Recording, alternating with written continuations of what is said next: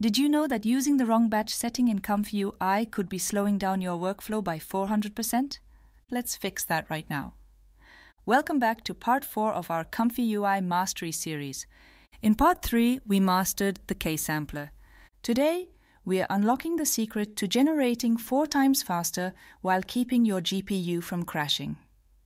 Here's what you'll learn: the critical difference between batch size and batch count, 2 visualization tricks to manage multiple outputs like a pro, and last but not least, how to run parallel workflows simultaneously using a feature 90% of users miss. Stick around until the end, where I'll reveal how to clone workflows to test multiple samplers and settings at once, a game changer for iterative creation. Let's dive in. Let's start with batch size and batch count. While they might sound similar, they work quite differently. Batch size controls how many images your computer processes at the same time, like baking multiple trays of cookies in the oven at the same time. You'll find this setting in the empty latent image node.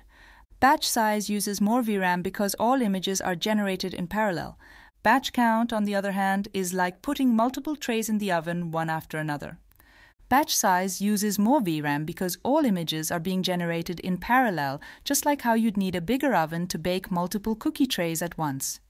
Batch count, on the other hand, is generating one image after another, freeing VRAM after each generation. You complete one cookie tray, set it aside to cool, and start on the next one. You'll find this setting in the top menu bar. Let me demonstrate the difference in speed. I'll start by generating 4 images with a batch size of 4. Watch what happens when I click Generate. And I'll open the queue pane on the side so that we can see execution time. As you can see here, it takes a total of 62.63 seconds. Now watch what happens when I turn the batch size back to 1 and increase the batch count to 4. Look at the queue, you'll notice 4 different entries. One of them took 16.2 seconds to generate, while the others required negligible time. As a result, the total generation time is 16.2 seconds. You might think that generating images one after another with batch count would be slower than processing them all at once with batch size, but here's what's actually happening. When we try to process multiple images at once using batch size, it's like trying to stuff too many cookie trays in a small oven.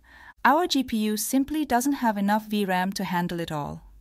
When this happens, it's forced to use your computer's regular memory instead, which is much slower, like trying to bake cookies on your stovetop when the oven is full. That's why for most users, especially if you're working with limited VRAM, I'd recommend sticking with batch count. When working with multiple outputs, there are 2 convenient ways to view your generated images. I've just generated 4 images using a batch count of 1 and batch size of 4, which took 62.58 seconds. Let me show you 2 different ways to view these results. The first method is through the queue panel on the left. See this number here? When you click it, it'll take you to a detailed view showing all generated images. To get back to all tasks, just click this arrow at the top. The second method is through the Save Image node itself. Look at the bottom right of the node. You'll see it says 1 out of 4. You can click through each image right here. Want to see all images at once? Just click this X symbol in the top right corner. This closes the detail view and shows you all 4 images together in a grid layout. Both methods work great. It's really just personal preference which one you use. I personally prefer using the Save Image node when I'm fine-tuning my workflow, as it keeps everything right where I'm working.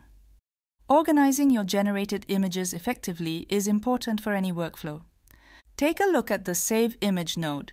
At the top, you'll see a field called filename_prefix, which by default says ComfyUI.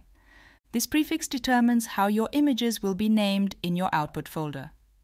The output folder where all your ComfyUI images are stored can be found in the directory where you installed ComfyUI under a folder called Output.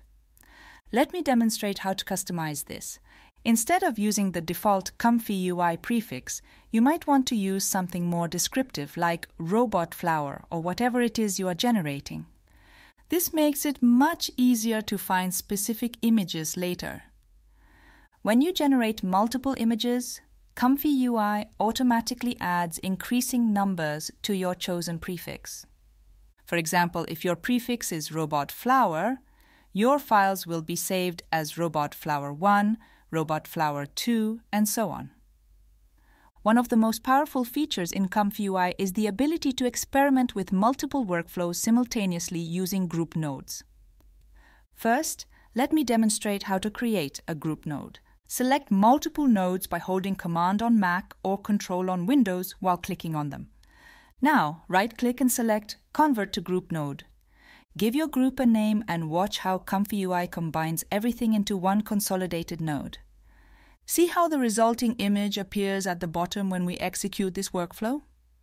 If you're not happy with your group node's layout, no problem. Right-click and select Manage Group Node. This opens a view where you can rearrange everything to your liking. You can also control which inputs and outputs are visible on the group node interface. If you want to go back to seeing all individual nodes, simply right-click the group node and select Convert to Nodes. This expands everything back to the detailed view you're familiar with. Let me show you a practical example of how I use this. I like to create a group node called Prompt that combines both positive and negative prompts. This keeps related settings neatly organized in one place. But remember, you have complete freedom in how you organize your nodes. It's all about what works best for your workflow. Now, you might wonder why I'm showing you this group node feature in our batch processing tutorial. Well, there's a powerful reason. Group nodes make it incredibly easy to clone and run multiple workflows simultaneously. First, let me demonstrate how to create a clone of your workflow. Select all nodes by clicking the Control button, right-click, and choose Convert to Group Node. Give it a meaningful name. Now here's the cool part. Right-click on your new group node and select Clone. Watch how ComfyUI instantly duplicates your entire workflow. This cloning feature opens up several exciting possibilities. You can test different prompt variations side by side, compare different K-sampler settings, or run multiple experiments simultaneously, all without rebuilding your workflow from scratch. Let's try this out. I'll set different file name prefixes for each workflow so we can easily identify our outputs later. For my second workflow, I'll switch to the UniPC sampler.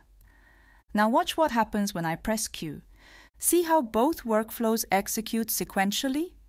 Each one generates its own image, letting us compare the results of the same prompt with different samplers. This is an efficient way to experiment with different settings without rebuilding your workflow from scratch.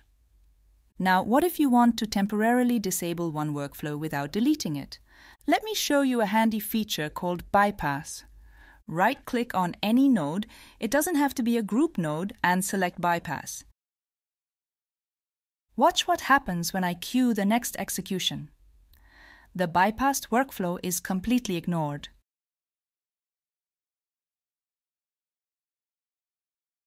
See? Only the active workflow generates an image. To reactivate a bypassed node, simply right-click and toggle Bypass again. It will now be included in the next generation. This wraps up our exploration of text-to-image workflows. In part 5 of our series, we'll dive into image-to-image generation, where I'll show you even more exciting possibilities with ComfyUI. Before you go, 2 resources to supercharge your workflow. If you're still working on creating the perfect prompts, check out my Stable Diffusion prompt guide. While I made it using the web UI from Automatic 1111, the same principles apply perfectly to ComfyUI. Want to try these settings yourself but don't have a powerful GPU? I've created a ready-to-use ComfyUI template on Lightning AI, giving you up to 22 hours of free GPU usage every month. There's no installation required. Simply click the link in the description. Sign up for a free lightning.ai account. No credit card needed, and start using my starter kit template to generate AI art directly in your browser. Thank you so much for watching, and I hope you'll join me soon in my next video.